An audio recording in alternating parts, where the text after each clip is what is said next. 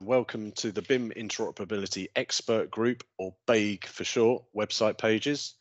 My name is Andy Boutle. I'm technical lead for education and skills workstream of the BEIG and also head of BIM at Kier. So this is a quick video to give you an overview for how to use a tool that we've just launched to help articulate the business benefits around information interoperability.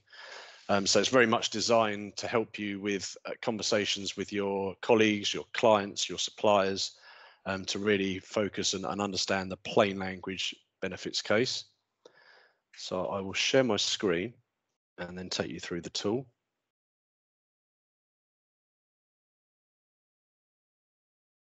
Okay, if I just go to full screen. Okay, so here it is. Here's the home page. Now there's two ways to navigate around this tool, either from the perspective of the organisational type up here. So you'll recognise these typical roles across the demand and supply chain, or indeed by the workstream topic or the technical topic making up interoperability down here. Now, depending on either way you navigate, you will arrive at the same answer. So it's not designed to catch anyone out. There's just two ways of coming into the tool, two perspectives.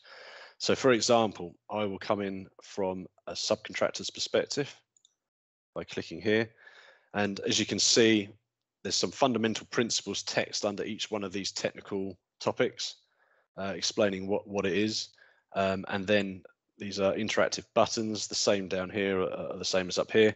So for example, if I want to look at classification, I can click on classification and I'll start to see some value to use statements as a subcontractor, how they translate into the potential key business benefits across here, and then their relevance by role focus, whether you're at a strategic level, management, or delivery level.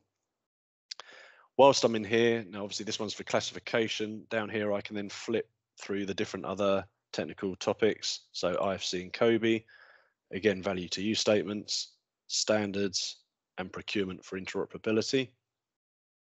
I can go back a level down here at any point, or there's a home button up here. So if I just go back to home, obviously I could then go in as someone else, so a client, and again the same exists. I can flick through those various value to use statements and look at the key benefits.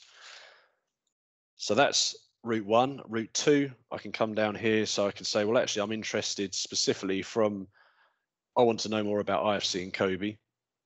So if I click on here, again, we get that fundamental principles text explaining high level what it is.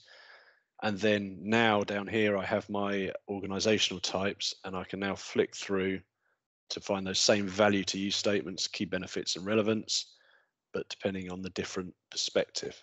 So from a developer client, a design consultant, project management, or even a software vendor. So the tool is really as simple as that, and it's just to help guide those conversations, or like I said, indeed signpost people to help understand that plain language business benefits. Really hope it's a useful tool, and we'd be really keen to gather any feedback for development ahead.